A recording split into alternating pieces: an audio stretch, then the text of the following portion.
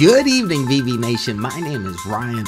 Welcome to Semiconductor Thursday. Now, it's been a wild ride in the market. Hopefully I've given you plenty of warning here, as far as the semiconductors pulling back. I know I did a video, taking profits about a month ago when it came to the semiconductor stocks. A lot of those stocks are now looking very attractive. And there's two stocks in particular that are on my radar. The two stocks I have in mind, AMD and Qualcomm. These two companies are suited really to come in second place when it comes to NVIDIA. NVIDIA's got a huge market share. These two companies taking out NVIDIA, very unlikely unless they just come out with some crazy computer chips over the next few years.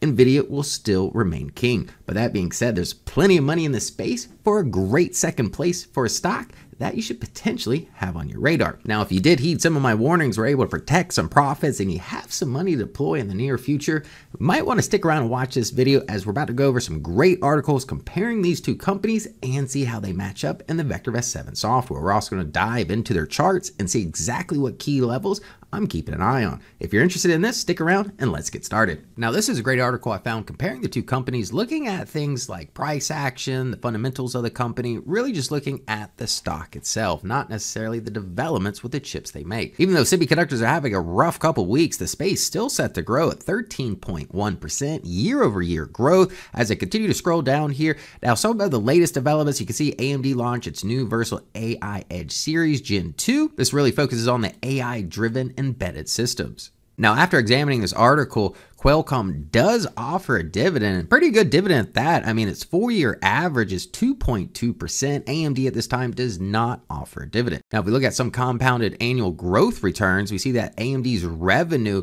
expected at 32% and 31% respectively over the last 3 years, while the net income has decreased at 30% over the same time period, and the EPS has declined at 36%. Now, if we compare this to Qualcomm, you see we have 10 and 5.9% respectively on the revenue and EBITDA. The net income did improve compared to AMD, but look, only 4.9%. And if you look at the EPS, even though it is increasing, the compound annual growth rate is at 5.7%, while AMD comes in at 36%, even though it is on a slight decline. And we'll get into these measurements when we look at the EPS in the VectorVest 7 system. Now, as far as profitability, the article is straightforward here. Qualcomm is more profitable. And in terms of valuation, they are using a non-GAAP PE, which is price to earnings ratio. Qualcomm currently trading at 17.44 and AMD at 45.46. So by these measurements, Qualcomm is the better value, but we will get to the VectorVest 7 system and see exactly what our valuation has to say. Now, you've heard me talk about battery life before when it comes to chips, and especially when it comes to ARM holdings, because they do have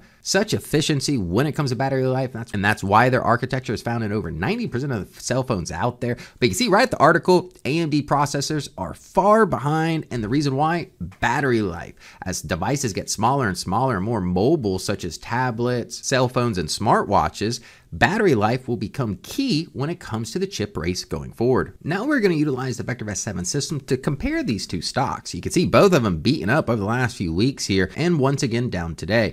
Now, the first thing I want to look at is the valuation here with these stocks, pulling back. Hopefully the valuations have become more attractive. We take a look at AMD here. It's always traded at a premium right now. It's currently at $140. We value it at $134. So anytime AMD gets below this valuation, definitely put it on your radar. Now, if we take a look at Qualcomm, it is already undervalued right now. Currently trading at $163, while we value it at almost $200. And if we take a look at long-term price appreciation, both favorable here. So both of these would be great alternative investments to a AAA corporate bond over the next 1 to 3 years, with AMD outperforming Qualcomm in that scenario. Now, if we take a look at RS relative safety, this looks at things like debt to equity ratio, the consistency of the company's financials. Very strong ratings here. AMD does lead the charge at 1.45, while RS comes in at 1.2 for Qualcomm. So both of these stocks are considered safer stocks than the average bear in the database. Now, the last indicator, RT relative timing, let's look at the short-term price trend. You can see both of these unfavorable price trends right now, momentum to the downside.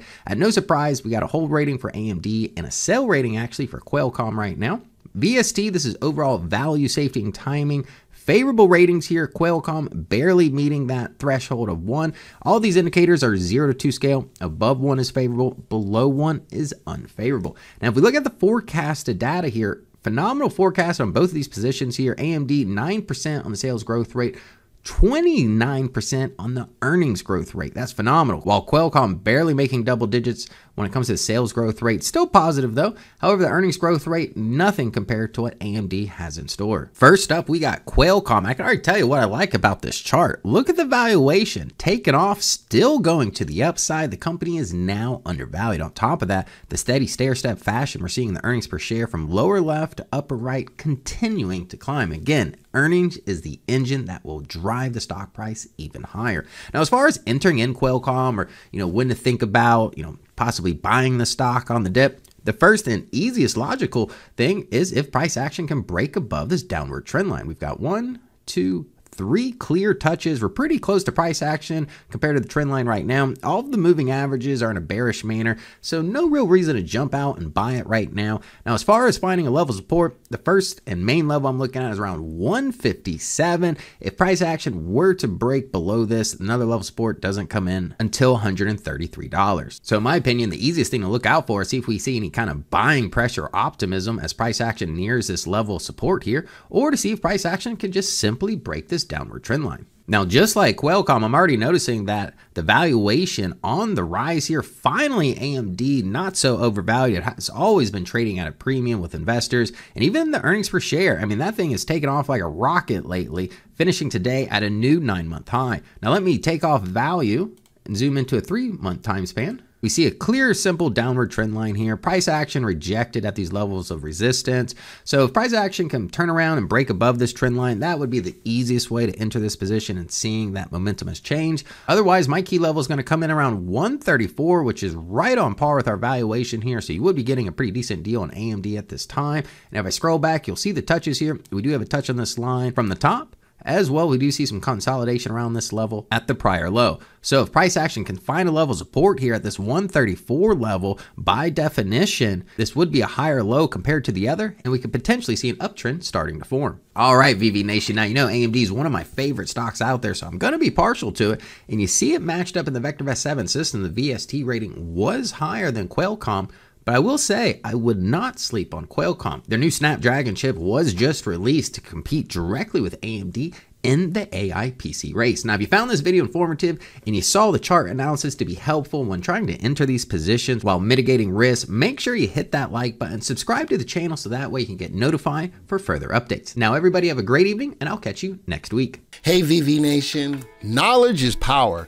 And I wish that when I started investing in the market that someone would have impressed upon me just how important knowledge is when investing in the stock market. Well, VectorVest is giving you that opportunity to take advantage of world-class information and courses at a reduced price at the end of the summer. Folks, if you go to www.vectorvest.com/sale, you will gain access to some of the best knowledge out there to help you to make better decisions in the stock market.